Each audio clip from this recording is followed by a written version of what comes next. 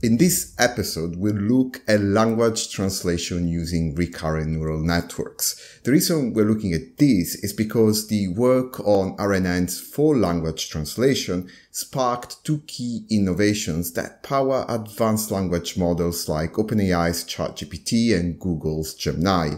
On one side, we have the encoder-decoder architecture, and on the other side, we have the attention mechanism. In this episode specifically, we'll focus on the encoder-decoder architecture. Translating a sentence in a different language is a sequence-to-sequence task. The core challenge is that words in one language don't always have a direct equivalent in another. Moreover, word order and grammar structures can vary dramatically. This makes aligning the input and output sequences a very complex task. A 2015 paper named Sequence-to-Sequence Learning with Neural Networks proposed a general RNN architecture to tackle exactly this alignment challenge.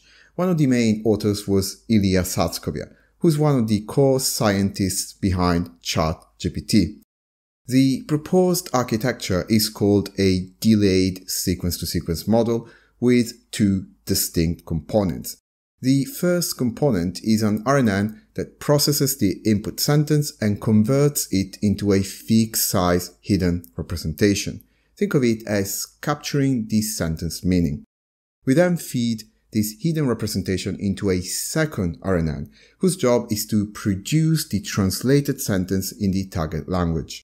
Another way of saying this is that the first part of the model encodes the input sentence into a hidden representation, while the second part decodes the hidden representation into the translated sentence.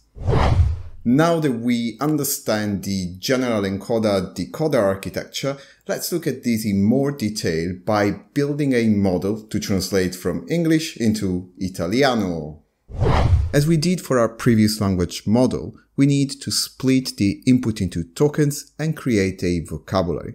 Only this time we will have two distinct ones, for the input language and for the target language. These vocabularies will likely also have a different number of tokens.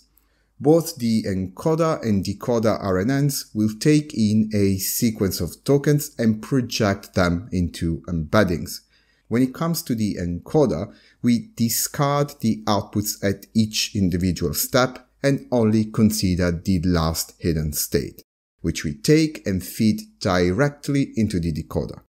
The decoder works in the same way as a regular language model, predicting the Italian translation one word at a time.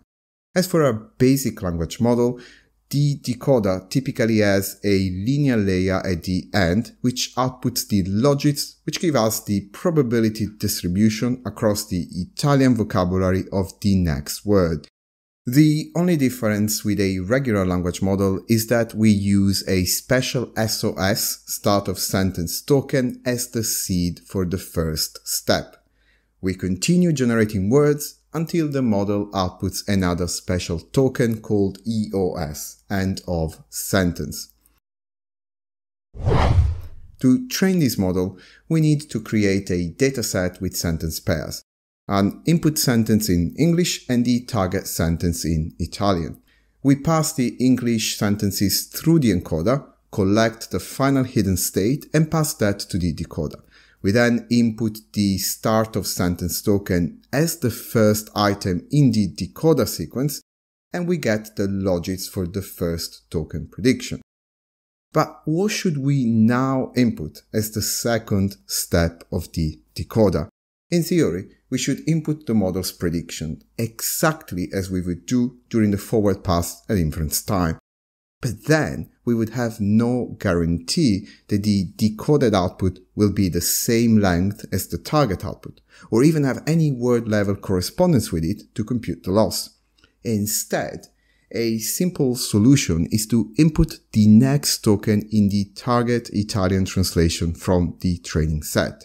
This is called teacher forcing. This can speed up training and help the model learn more effectively, as it is always guided by the correct sequence.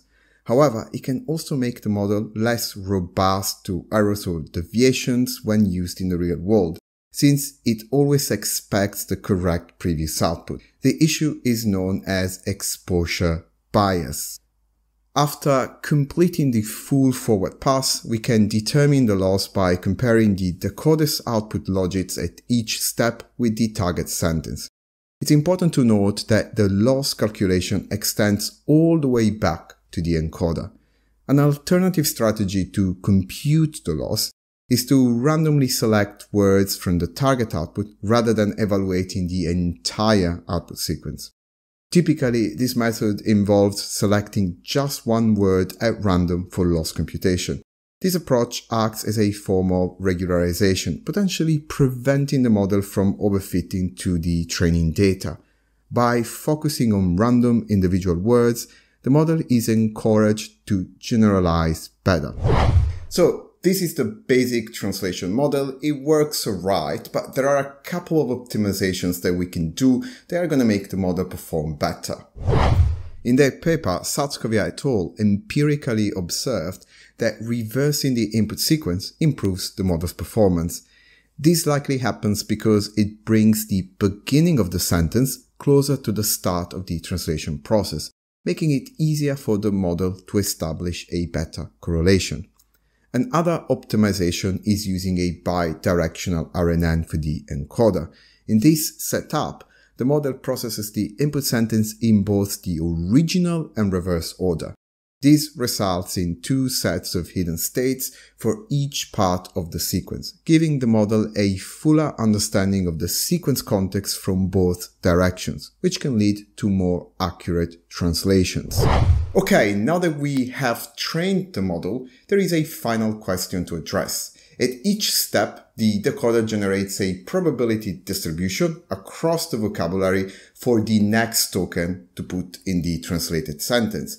But how do we pick that token from that probability distribution? You'll remember that in a previous episode on language modeling, we discussed the greedy approach for selecting the next word in a sequence. This method picks the most probable next word each time based on the model's predictions. However, when it comes to translating sentences, ideally we want to output the most probable sequence, which is not the same as always selecting the most probable token at each step. A token that has a high probability at one step might lead the model down an overall less optimal path later on. The sure way to find the absolutely best sequence is to do an exhaustive search by looking at all combinations. Now, this means exploring the entire space of possibilities by considering every possible next token at every step. However, this method is highly impractical for most real-world applications, and the reason is the exponential growth of possibilities with each additional token. It becomes computationally infeasible to evaluate every possible sequence, especially for longer sentences. Moreover, most of these sentences are highly improbable and irrelevant, making this approach inefficient.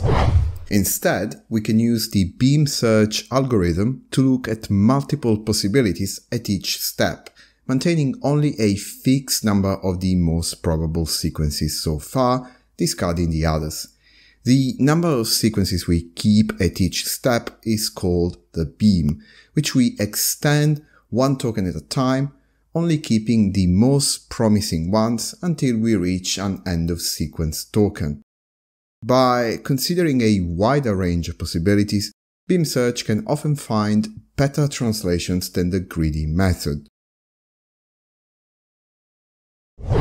Subscribe to the channel to get notified of new videos and visit llmchronicles.com where we have a list of all of the videos so far, and you can also see a plan of the future videos. That's all for this video. See you next time.